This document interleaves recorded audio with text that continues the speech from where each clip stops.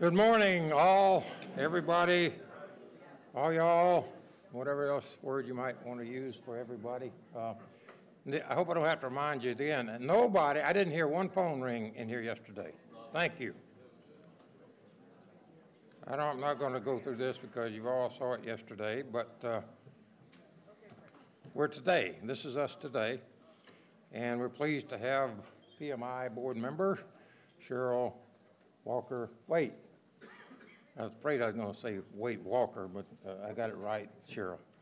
And we've been happy to have a PMI board member or equivalent for all 7 of these, and also after her, the IPMA after the coffee break. So, Cheryl, come on up.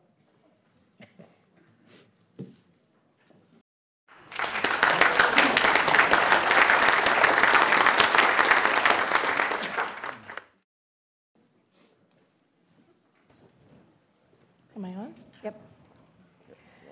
And then what do I need to just, okay. Ooh, microphone.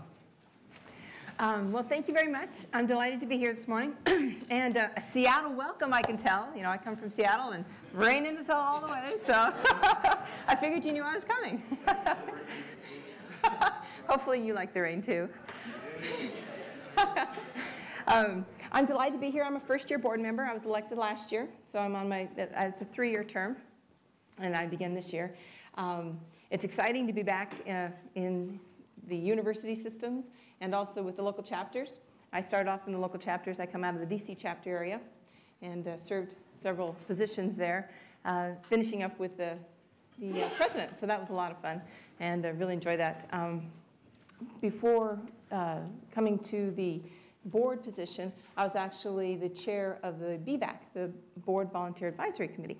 So I've had an opportunity to engage with a lot of people now across the way as they choose to become at a national level in their volunteer positions. So this morning, I would like to begin with a story that I believe underscores the value of project management. Molly taught aerobics. The 29-year-old mother of 2 young boys had a strong following in her hometown and made a decent living teaching people how to lose weight and stay in shape. On the weekends, when her husband was home with the boys, she liked to run along the lakeshore. She'd listen to the CD, giving rhythm with the pulse of the music, kind of getting lost in that tranquil place. You know how that is when you're out there, just you and nature. And really enjoyed doing that. One day, when she was jogging, however, she had the sun on her back and the ocean breeze in her face. She failed to see the skateboarder that was coming right at her. Instinctively, she dodged to the left and stepped for a moment in the street, for just a moment. But that's all it took for the gray Mitsubishi to hit her from behind. She went flying over the top, crashed to the pavement. Bystanders rushed to Molly, who was unconscious and bleeding profusely from a gash in the back of her head. Her pulse was weak and growing weaker, and those who gathered around her were beginning to wonder if the EMT, who had been summoned by cell phone, would get there in time. When the EMT arrived, it had only been about 3 or 4 minutes, but clinically, technically, Molly died. She had a cardiac arrest. The EMT began the process of defibrillation and administering electrocardial shock and revived her heart muscle. With her pulse stabilizing, the EMT began to prepare her for emergency transport to the local hospital. The EMT gave her plasma for her blood loss, put a cervical collar around her neck, had a stent on her left tibia, and of course put her on oxygen. The hospital was notified that Molly was on her way, and the trauma team began its work, stabilizing and preparing her for emergency surgery. It was clear that she had internal bleeding and most likely organ damage. The anesthesiologists, surgeons, and nursing team applied their skills using the most modern tools of their trade, including computer-based diagnostics, laser-guided robotics, and arthroscopic techniques. The surgery lasted 7 hours, but Molly's organs were saved, her bleeding stopped, her compound fracture repaired, and her other wounds salved. 2 months later, Molly began the extensive process of physical therapy. It lasted about 18 months.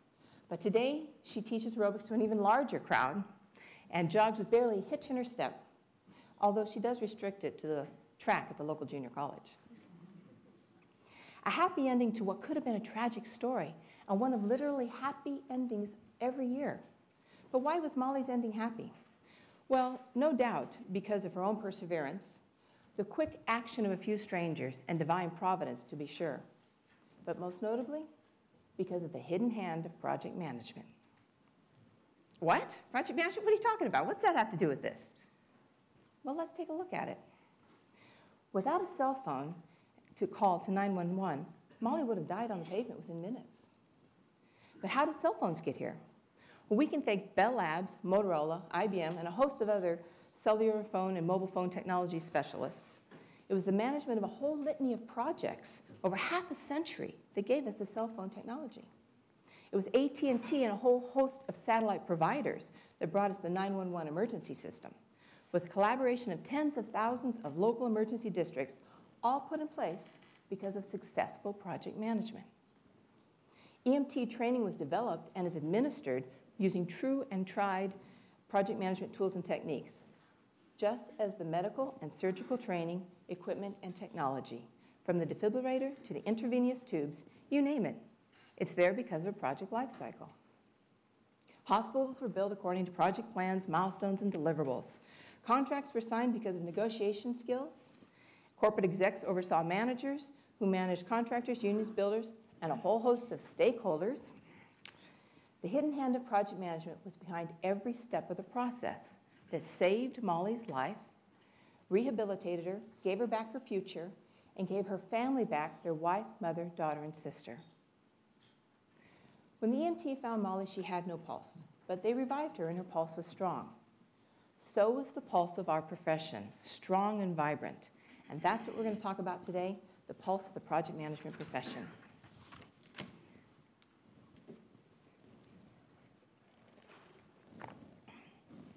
Since 2006, PMI has been conducting the annual Pulse of the Profession. It's an industry's annual global benchmark for project, program, and portfolio management. So why is it of value? Because it charts major project management trends, features original market research, reports feedback and insights from program, project, and portfolio managers around the world, includes an analysis of third-party data, such as from Wipro, IBM, PwC, offers insights from multinational organizations and governments and practitioners from around the world. This study really provides organizations and practitioners with the information they need to become more globally competitive, particularly in this turbulent economic reality. In April, for example, the IMF downgraded the US growth from 2 to 1.7.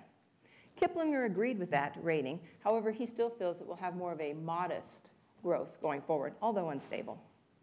So to stay competitive in this economy, there's an increased pressure to manage resources, the ability to anticipate a shifting horizon, to have the structures and talent development in place, to have solid stakeholder management processes, and standardization and aligning projects with program and strategy. That's how we manage uncertainty, and that's our future. So, are you ready for the changing demands and expectations of tomorrow's project managers? Are you ready to demonstrate to your companies how you can help them stay competitive and be ahead of the competition when only 53% of projects actually complete on time? Only 57% are actually on budget, and globally, 17% fail outright. Can you relate what you do every day to the delivery of project goals for your company?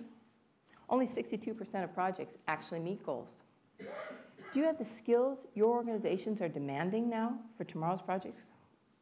The pulse of the profession shows that the reason for project failure often is due to inaccurate requirements gathering, that's a surprise, changing priorities, poor communications, and resource constraints. And we have found that there's $135 million at risk for every billion that is spent. That's a 13.5% potential loss. I don't know about your organizations, but I don't know any organization that can sustain a 13.5% loss every year.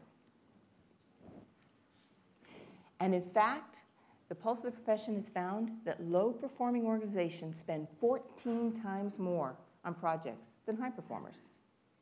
A quick look at the recent news illustrates the uncertainties that every organization faces as a continued economic insecurity. which drives, of course, the need to become a high-performing organization. In the US, we have an economy that continues to expand, but at a moderate and unstable rate. In Europe, the Cyprus financial crisis, continued Eurozone austerity, and Moody's just downgraded Britain's credit rating. In Asia, North Korea saber-rattling, a lack of external demand for Japanese goods, and in Europe, a decreased demand for Chinese and US exports. In the Middle East, of course, we have continued unrest. All of this underscores that organizations are operating in volatile economic and political environment. Surviving and thriving in this environment requires getting better at project, program, and portfolio management. Economic pressures make it critical for organizations to accomplish more with fewer dollars.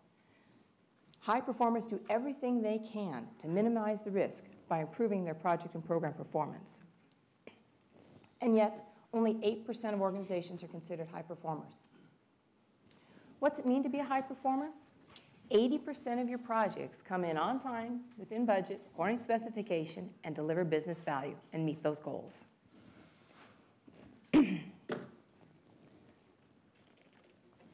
High-performing organizations create efficiencies and drive organizational success and effectiveness, and they focus on 3 different things: talent management, support standardized project management, and drive strategic alignment. And what does that mean? Well, in terms of focusing on talent management, this isn't just a couple of courses. These folks have a formal development process, an ongoing training, and a defined career path for project and program managers. In terms of supporting standardized project management, this is standardized practices throughout the organization, active project sponsors, and PMPs. And in terms of driving strategic alignment, this is the maturity of your program, portfolio, and project management processes, benefits realization, and high organizational agility. So now that you have an idea of the focus of high-performing organizations, I'm going to share with you an example of a low-performing organization in contrast. Everybody always tells you, here's what the greatest projects do. Well, let's hear about what the less than greatest projects do. We recognize that some projects require the agility, experience, and improvisational talents that high-performing organizations can bring to the table, without which, of course, you have massive cost overruns, schedule delays, and even loss of contracts. Here's a true story from my own experience. I call it the case of the cagey customer. And, of course, the names have been changed to protect the innocent. Jack was assigned to oversee a portion of a major change initiative. Jack's company, a low-performing organization called Carefree Consulting, CareCon, was the primary vendor on the contract with a staff of about 12 people, and they were overseen by a partner and a senior project manager, Jill. Jack reported to Jill. The Watch Your Back Corporation was in second position on the contract. They had 6 staff members and an associate partner. The client, Sludge Clean Incorporated, SCI, provided wastewater collection and treatment for all of the residential and commercial entities within 7 different states. SCI was profitable. They were reasonably efficient and well managed. A federal regulatory agency issued a series of rules governing wastewater treatment intending to improve the environment that would mean a significant change in business practices and infrastructure for SCI. SCI fought the rules, and using its power and lobbying influence, was able to persuade the regulatory agency to support an independent study.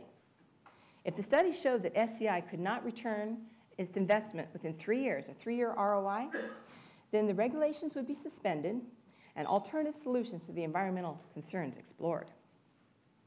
When CareCon began the study, its partner and project manager envisioned a long-term opportunity for the company once the study was complete and the change initiative had begun.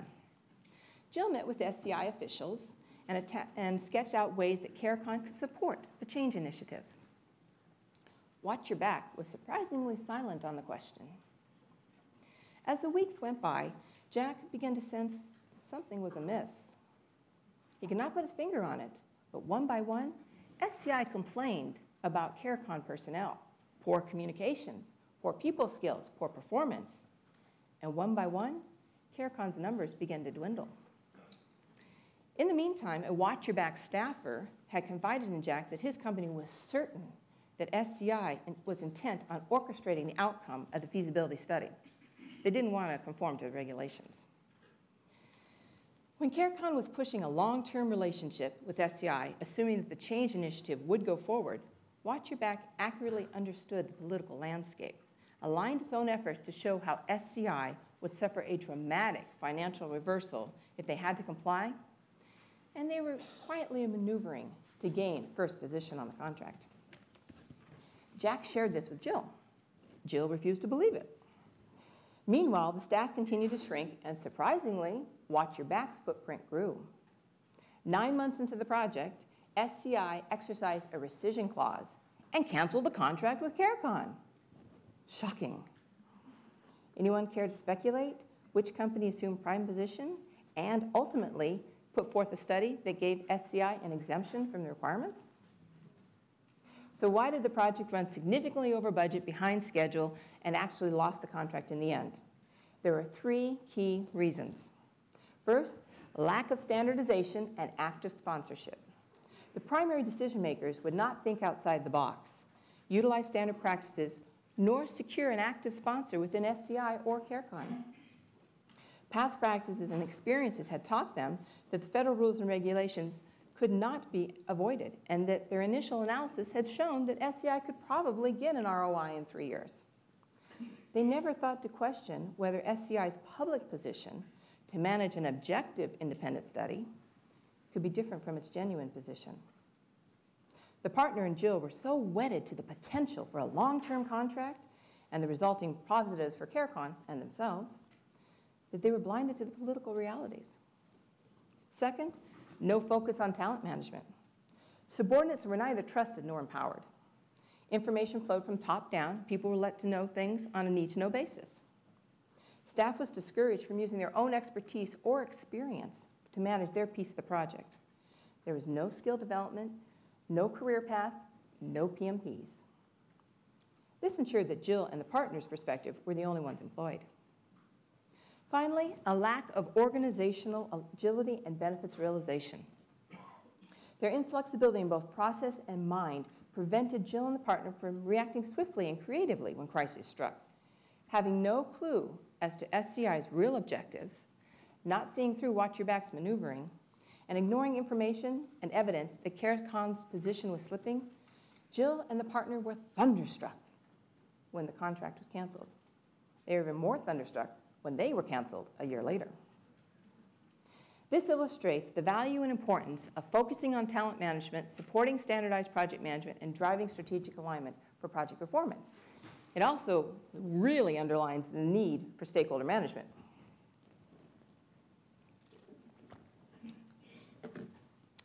So to be competitive, organizations need to increase their project, program, and portfolio performance. In today's volatile and uncertain business environment, being technically competent just gets you in the game. This is really good news, bad news story. The good news is that around the globe, in all economies, there's a greater recognition of the value of project and program management as a profession. Organizations everywhere are highly focused on investing in project management as the strategic competency that it is. Last fall in Chennai, PMI's India team told a standing room only audience that the Indian government had specifically called out project management as a strategic competency in its 12th fifth-year plan. This is India's guiding document for government activity and resource allocation. The Indian government now recognizes that project management as a capacity and as a learnable profession, and one that can be institutionalized, become part of the government's project and program DNA. It's phenomenal, but it's not unique. We're seeing this kind of emphasis happen all over the world. The US government has implemented an IT program management job classification. The UK has established a Master Projects Leadership Academy to improve project success. The US Department of Veterans Affairs saved $290 million by implementing standardized project management training. The CSC uses the PMP in their talent development framework. The Canadian Comptroller General uses the PMBOK as an independent reference document. And legislation in South Korea tells you how to put together a PMO. The other good news for you as individuals is the study showed that in a 3 to 15-year time frame of an individual's work experience, that PMPs actually earn $123,000 more than non-PMPs. Well, heck, that's worth the $500 testing investment, right? And in fact, they're saying that there's going to be 2.3 million new jobs in the US by 2020 in project and program management. Awesome. 15.7 million new jobs globally. That's 1.5 million new jobs a year. And by 2020, the economic impact will exceed 18 trillion across 7 project-intensive industries. The bad news is there's not enough people to fill the needs. And it's just not warm bodies who can walk and chew gum at the same time, who generally don't do that very efficiently. Organizations are telling us that there's not enough project and program managers with the right skills that they need for tomorrow's PMs. This presents both an opportunity and looming disaster. Today's executives are demanding a focus on skills that support their strategy for the next 3 to 5 years, not people who can solve issues from a year or two ago. This goes beyond technical competence. That's just considered the basics. What they're looking for in the next generation project manager is someone who is a technical project manager with strategic business management and leadership acumen. All 3, the triangle. And organizations are telling us that 90% of those organizations say that technical skills are the most difficult to find, but quite honestly, the easiest to train. And 66% of the organizations are saying that leadership skills and the business acumen is most critical to early project success, but the most difficult to train.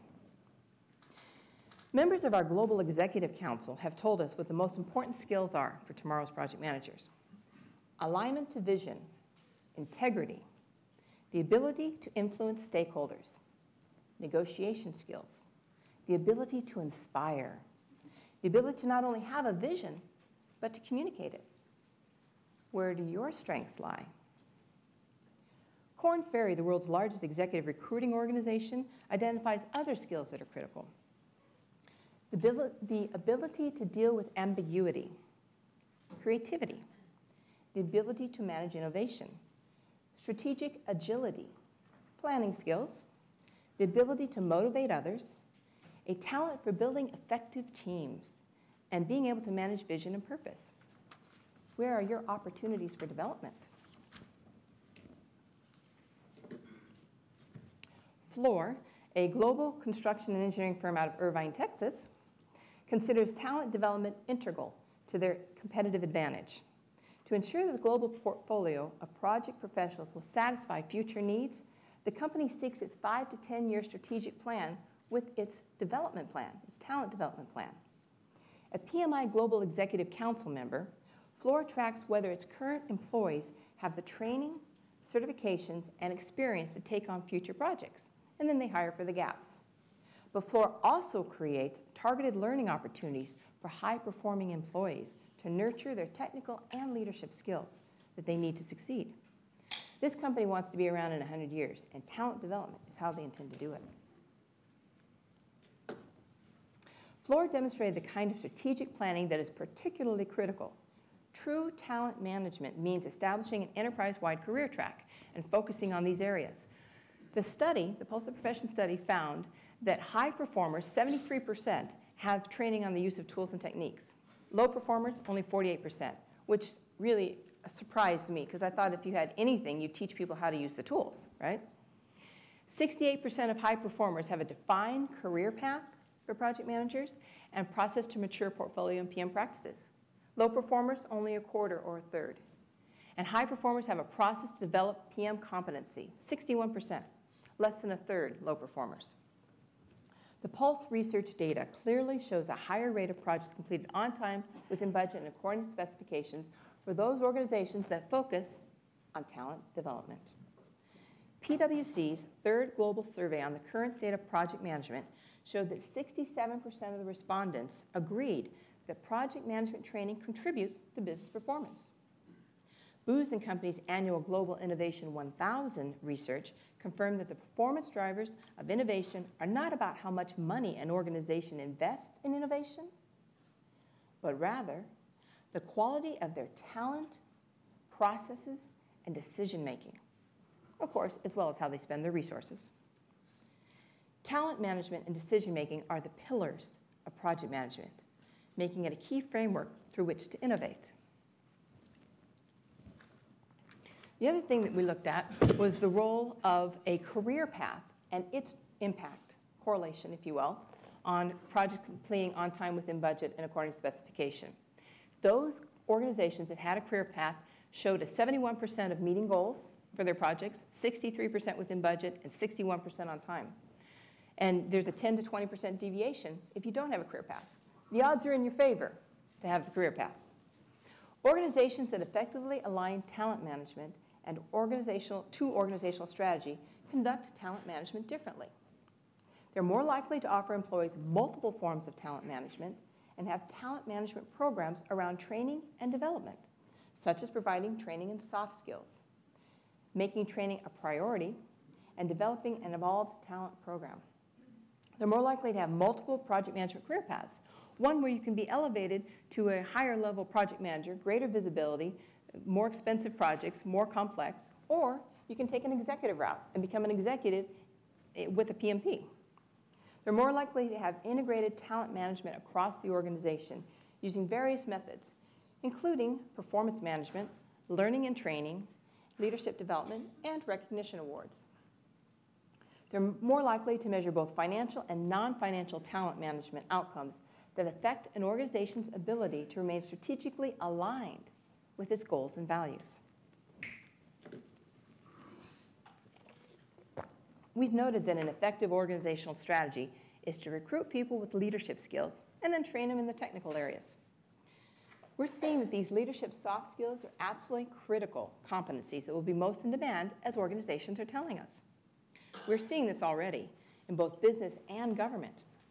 The UK's Major Projects Leadership Academy, IBM's Delivery Partners, and Siemens' Project Categorization Scheme. In the old model, organizations would look for a technical person who could just deliver on the WBS. In today's model, they're looking for people with leadership and business skills and really effective stakeholder management techniques. And then they train them on the technical areas. Remember, organizations said that 90% find the technical skills the most difficult to find, but the easiest to train. And 66% said that leadership skills are the most critical in early project success, but the most difficult to train. So, I've mentioned Siemens. Let's look at how Siemens identifies, trains, and aligns the right project manager to the right project. Siemens is a complex global powerhouse with around 370,000 employees worldwide. Obviously, talent development is critical. Siemens starts with an automated project categorization process that evaluates a project's complexity, resources required, and strategic implications, both for the customer and for Siemens. The kinds of things they look at is the first time the organizations have worked together. What are the compliance requirements, technical specifications or difficulty, schedule, and commercial risk. Each project is then assigned a letter from A to F. F projects are the most simple. They're about 250,000, automation, simple terms, repeat customer. An A project is a large and complex project, such as a fossil power plant, or, for example, building the London Array off the coast of England, which will soon be the world's largest offshore power plant. Siemens also has job profiles for project managers which determine which skills, certifications, and experiences are required to manage projects of each categorization. There's a match set for each project to ensure that the right project manager is set up with the right project to maximize success. They look at both the PMP and Siemens internal project management certification. Now, if you're a PMP, you can manage an E or F project, but you have to have both Siemens PM certification and be a PMP to manage projects from A through F. This is an organization that takes talent development very seriously. Hearing about Siemens' approach to talent development and considering where you are in your own professional development and positioning, we see that to be successful and to create tomorrow's project managers, the organization and the individual need to work together. This is a fundamental shift. We're pretty good at managing projects, but are we good at managing change? Your organization will be looking for project and program managers who can manage change initiatives via projects and programs. Of course, your organization has a responsibility to help you learn to lead as well as manage, but all strategic change will happen through projects and programs. This means that leading will become more important than managing. So the pulse that is embedded within the hidden hand of project management is strong and getting stronger. And the need for talented and diverse project managers is only growing. You see, when people want to know what is the value of project management and why we put so much emphasis on certifications and experiences and methodologies and PMBOK and processes and everything, I simply ask them, tell me, give me an example of where what is successful hasn't been the result of a successful project. Look around you and tell me if you see anything. What you wear, how you communicate, how we travel, communications alone is all the result of a successful project. Oops, sorry about that. The hidden hand of project management, and it's been around since the beginning of time. Remember Noah and the ark? God gave him the project and the specs and the deadline. Noah had to put his project team together, scope, schedule, budget, not sure he had a Gantt chart, and get that ark up and running before the rains came, which I'm pretty sure Noah came from Seattle. The hidden hand of project management in its infancy. And now our hidden hand is everywhere, building, discovering, protecting, educating, and even saving lives. You are part of a proud and powerful profession. You're no longer just delivering on a project plan.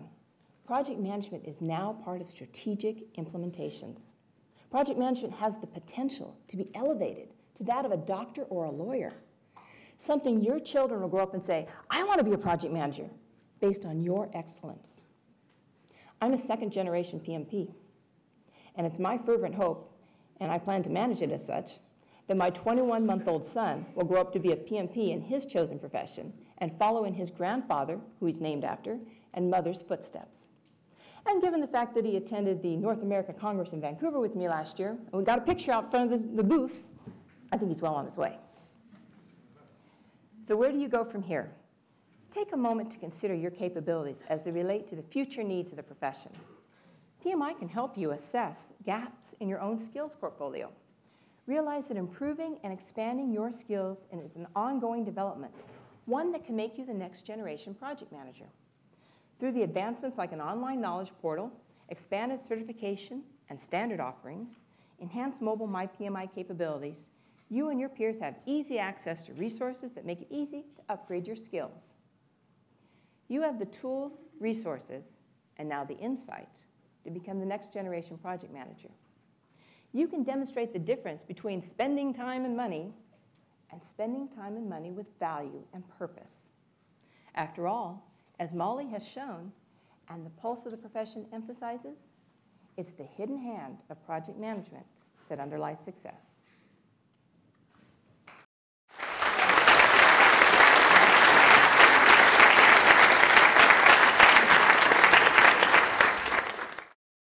I never speak for an hour and 15 minutes. There's lots of time for questions or more coffee, as you so choose.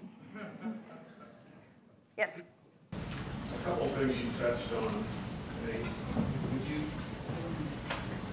C-level or executive level professionals getting PMP, call that a trend? I was asking about executive level PMPs, just whether you're seeing that as a trend. You know, for the last 10, 15 years, Davidson Frame wrote a book, many books. He's one of my proteges, or I'm one of his proteges. Get that in the right order. I went to GW, so he introduced me to project management and turned my life around. And yes, what we're seeing is because projects are so critical to not only organizational success and your day-to-day, but they're also becoming critical to strategic implementation, to really understand what's going on.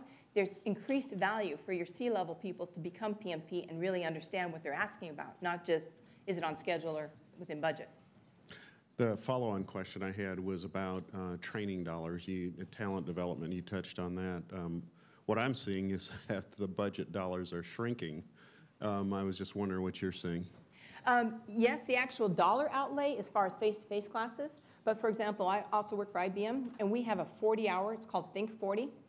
And our Ginny Remene, our CEO, has required all of us to get 40 hours of education this year in whatever. But the way that you get it, the methods and techniques are very low cost. So we're doing online classes, we're doing seminars, you can read a book. You know, so that's what I'm seeing happening. The professional development, you are the company of one. You need to stay current just for your own thing, but there are effective, cost-effective ways of doing that to stay current without doing the face-to-face classes, which actually are the most expensive. Yes? Why did PMI commission this survey for executives? The title says, Why Good Strategies Fail, Lessons for the C-Suite. Okay. Well, you know, our R&D department is always looking for opportunities for research and development, as the pulse of the profession is. And one of the things that we're focusing on is creating greater value for executives from project to program. And portfolio management obviously aligns with that. So these kinds of studies are all geared toward that to demonstrate that project management is not just your TV repairman coming in and plugging something in and being efficient at it, that it really is integral to the success of the organization and for strategy. This survey really tells a picture about where the executives are missing in action in that regard. Yep, and you know, both the board and PMI, you know, the operations are working to align that. And you'll see, we have these books that come out. Well, they have books that come out. I don't produce the books, but you'll see one on portfolio management. The change management just came out. The whole PMBOK update on stakeholder management. CEOs are key to that. Anything else? Does that answer your question? Is that good? Okay, cool. Anything else? Oh.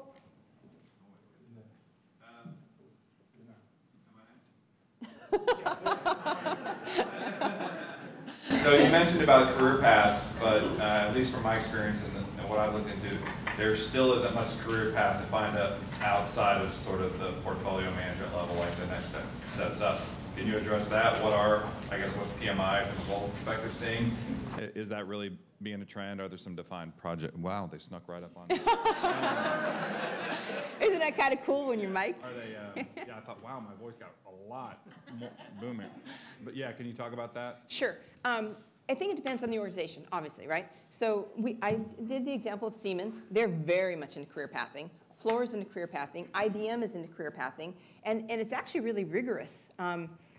Just like when you have in the government where you're a band, whatever, 3, 4, 5, 6, 7, whatever the numbers are, IBM does the same kind of thing. We have a banding thing. And you have to show experience and education. And you have to show that you're actually capable of the next band before you're elevated to that. So I think it really depends on the organization. Not as much in smaller and medium-sized companies because, you know, they're limited bandwidth to do that kind of thing. But PMI can help career path you.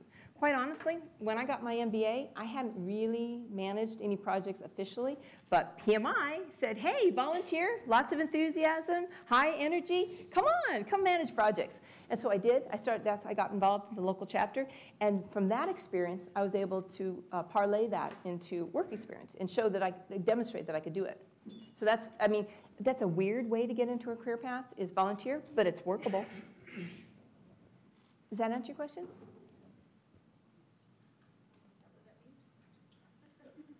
You were next. 2 questions. Usually when you hear the phrase, we can't find enough of this quote-unquote skilled labor, like when Bill Gates says, I can't find enough skilled engineers, it usually means I can't find enough skilled engineers at the price that I want to pay. True. True. So has that been taken into account into some of the studies here? And I guess a second part of the question, I've got a new engineer we're grooming to be a project manager. So what would you advise as far as training? What's the best thing to go? Okay. But I don't think a PMI boot camp is probably the best, you know, a PMP boot camp is the way to start. I mean, what would you recommend? Okay, so on the first question, what was the first question again? I'm focused on boot camp. Oh, not enough skills, right. Okay, so yes, there is definitely a increased shift of offshoring as project management becomes really exciting and hot and heavy, like in Latin America, for example. It's strong in India, of course, but you're really seeing a boom in Latin America right now. And there's the expectation that you can manage things remotely overseas. And to some extent, you can. I mean, there are virtual projects, no question. But what they're trying to deviate from, remember how we went through COBOL and Siebel and all these other programming tools and C++, all that jazz?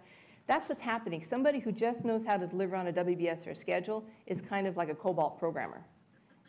That's nice, but we can now demand more.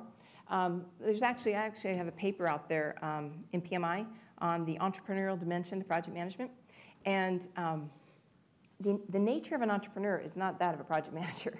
But the organizations are now saying, hey, I can get somebody who's multifaceted, who can think like an entrepreneur, but manage like a project manager. And that's what's different, is as education and resources become more ubiquitous and attainable, that we can get it from everywhere, the expectations of the organization increases. So that's why the talent shortage, it's not that people aren't capable, but they're like, oh, goodness sakes, really? I have to, take my Saturdays to start learning something? I'd rather go play baseball. So that's how things are changing from that perspective. In terms of your engineer, definitely get them involved on tactical. I actually teach in 2 different universities as well in their master's project management programs online. And what we're seeing is that project management is really big in the engineering field as far as their elective courses that they take. And so getting them exposed to what are the requirements and then getting them tangibly involved in it. My model for adult learners is you see me do something and I tell you about what I'm doing, and then we do it together, and then I watch you do it. And that kind of model, children learn a million things a day. They're sponges, right? But they're not evaluating it. That's the difference. That's why adults take longer to learn, is because of our analytic nature. So we're assessing everything we're learning and saying, do I really believe this? Is this really efficient? Well, that kind of slows down your learning process compared to a sponge, right? But certainly there's a direct alignment to engineering and project management. So there should be a glove and fit, a hand and glove fit for that. Does that help? Yes. It's kind of more of a comment, rather, about the career development for a project manager. Mm-hmm. It's been my experience as a project manager that I've had to set my own career path, because of the nature of project management is projects end. Mm-hmm. So you have to kind of define for yourself what the next steps are and kind of keep moving in a direction. I guess I'm just kind of, are you of the same kind of mindset? Oh, absolutely. You own your own career. I mean, the ultimate responsibility is yours. I started off as a DJ. I love the microphone. So how many DJs do you know become project managers, right? And I'm really into theater. That's the other thing. I was in all these musicals in high school and college. Sound of Music, yes. And I found that waiting tables in a restaurant, waiting for my big break, wasn't my thing, wasn't my cup of tea, so I went into business performance art. My point is you can take project management into anything you do, and you can take it creatively. I've put project management into organizations that are like, are you kidding me? I don't have time for that. And in fact, have actually been called in as a consultant to be a project cheerleader, rah, rah, because they saw it as tedious, paperwork, boring, dumb. Just let me, I'm an engineer out in the field, let me go build a pipeline. I don't want to deal with your stupid papers, right? So it's all a matter of positioning.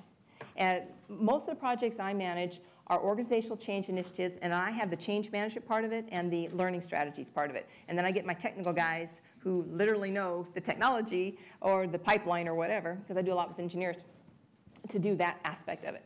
But yeah, if you look at my resume, you're like, wow, how did she ever get from DJ to board of directors PMI? That is not a standard career path. So yeah, absolutely. Many roads will take you there. Progressively elaborative. Right? Exactly right. Exactly. And actually, I think it makes you more well-rounded. My undergrad degree was industrial relations psychology. And then I had 750 minors. I loved learning. But I always figured it helped you understand the organization. And that's the whole point. I mean, projects are integral to organizational success. It's the hidden hand. Yes. I don't know which one. Your call. You mentioned earlier When you were giving the one response about how some of the engineers take project management classes as electives, I'm wondering, where do you see the profession going? Do you see it being where it's a specialized project manager, somebody who kind of has that as a direct career path, or do you see it becoming a skill that everybody's expected to have, and that the specialized project manager disappears over time, and that's the expectation that if you're an engineer, you know it, if you're an executive, you know it, that whatever it is you are, that's a skill set, just like reading and writing and other things. How many people are good at managing checkbooks and budgets? They don't teach it in school, yet you're expected to know it, right? I see an aspect of project management like that in everything you do. Every bottom line, core, what's a scope, what's a schedule, what's a budget, how do I manage? But as you saw with the next generation, that isn't something you just take a class on. The whole leadership and the strategic alignment, the technical project manager, knowing your technology, sure, right? But what I see happening is that everyone will have this core acumen, this core understanding of what it means to be on a project and what the expectations are. But that your project leaders will evolve to something that's more of an executive project leader. That'll be the new norm, if you will. You should definitely see this with OPM3 and the different certifications that PMI is coming out with. And if you look at the foundation, educational foundation, they're actually putting project management in schools and doing project-based learning. So kids, there was this really cool course I took when I was in college. It was, I don't know exactly what they called it, but they took science and history and math and all these major topic areas and gave it to you in a semester and taught it in a Socratic method, like you were way back in the day, right, Plato time. The idea was that you'd have a full understanding of how these things integrated, right? Versus a math class and a history class and which are totally separate. That's what I see happening in project management personally, is that there'll be this core understanding of how to be on a project and maybe even how to manage smaller projects, but this complexity, that's going to be like Plato and Socrates, I mean, maybe we won't all be a Plato or Socrates project manager, but it'll be that kind of thing where you have to be this more well-rounded, overall arching executive type position. Does that help? My coat. Thank you. As some of the speakers have said, and I think I saw it on your slide as well, project managers are no longer just expected to manage a project. They need to be strategic thinkers as well. A lot of our customers look at us to advise on best practices, how to make their projects more efficient. I wanted to know what's your take on it, and what, in the same line of thought, how is PMI thinking of recommending this to the test takers and other project managers? Well, as the study that this gentleman pointed out shows, PMI definitely understands the need to reposition project management, that it's just not down here, that it really needs to be up in the C-suite, and they're doing that via programs and portfolio management. Those are the two things that executives are more familiar with. So definitely heading in that direction. And I draw on my own experience, not to say I'm all that in a bag of chips, woohoo, but just because then it's real and I can tell you what I've experienced, right? So in the engagements that I've managed, there's always been a salesperson who led the sale of it, right? And then I came in to lead the initiative, but it's always been more than just deliver software or something like that. It's always been, how do we integrate this, and how do we then improve efficiencies? And every engagement I've ever been on started off as like a $50,000 assessment, right? And evolved into a multi-million, multi-year thing because of, I'm an entrepreneur who happened to become a project manager. And that's why I wrote the paper on it, right? So it's like, woo, it made sense to me, right? So that's what I see happening a lot, is because you need to do more with less, and we can't have an entrepreneur and a project manager and a salesperson and a client executive. No one's going to pay for all that, right? So, and besides that, if you have the integration and understand how all these things are coming together, you're in a better position to help get the client to visualize what's possible. I've always said, give them what they want, and eventually, or give them what they, let's see, how do I say that? Give them what they need, give them what they want. Anyway, the wants and needs kind of thing. Whatever they articulate they want, you give them that, but that's not what they really need, right? You know what they really need, but they can't see that yet until they see things evolve. So that, but you can't be arrogant about it. I've seen so many people who either have the credentials or the experience or whatever, and they believe that they're smarter than the client. Well, we're all smarter in something, right? And the client certainly is smarter in their business than we will ever be, because it's their business, right? If you're just coming in as a consultant. So it's really creating that strategic partnership mindset with the client, that you're there to help them win. If they win, you win, and we all win. It's that kind of thing, and treating them in a collegial fashion as an advisor even, but also being willing to roll up your sleeves.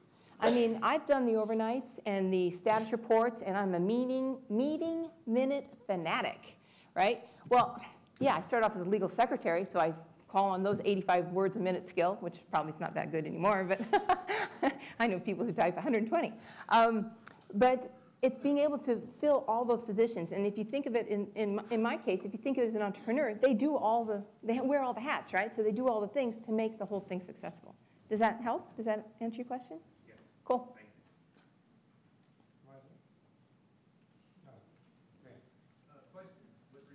PMI operates our PMI Symposia, now the PMI Congresses.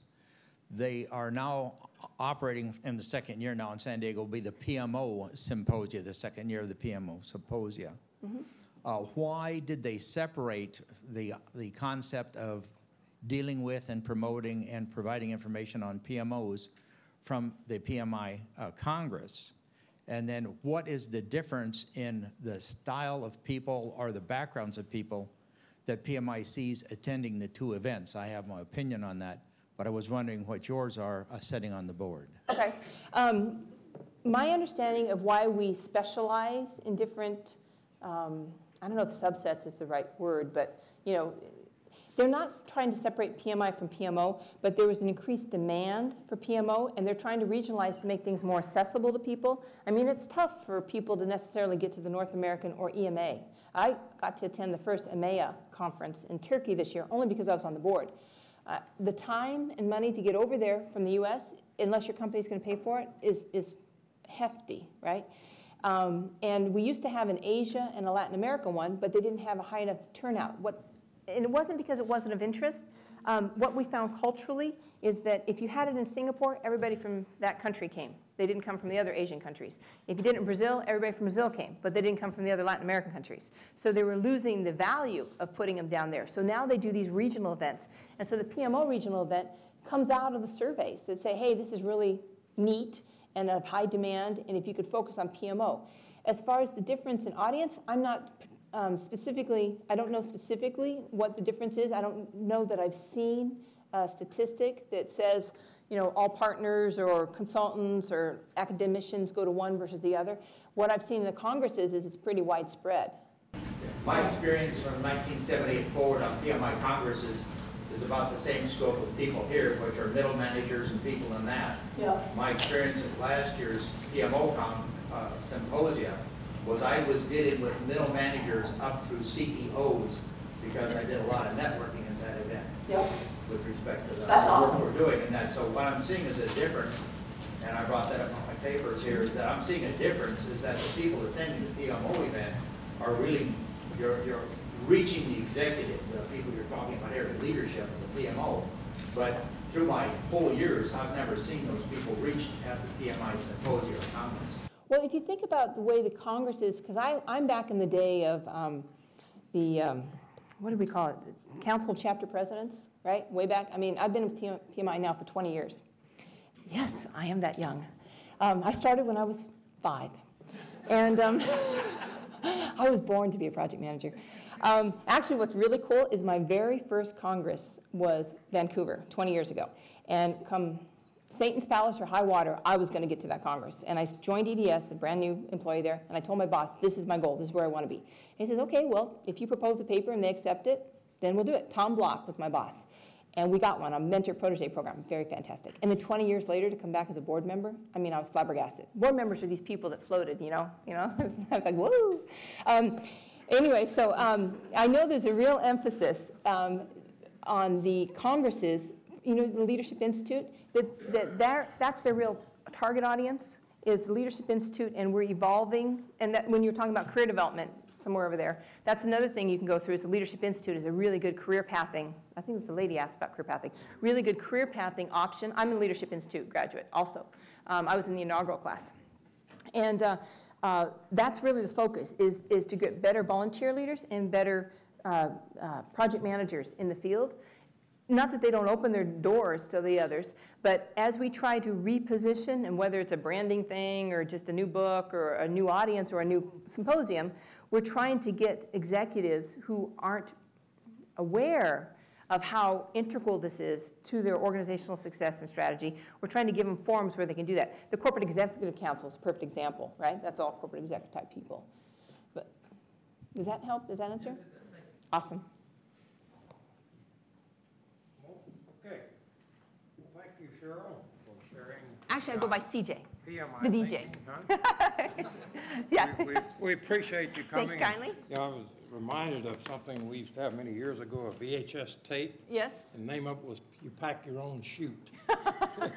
So you better do a good job of packing your chute if you're going to use it to jump out of an airplane. I agree. Thank you very Absolutely. much. Absolutely. Thank you.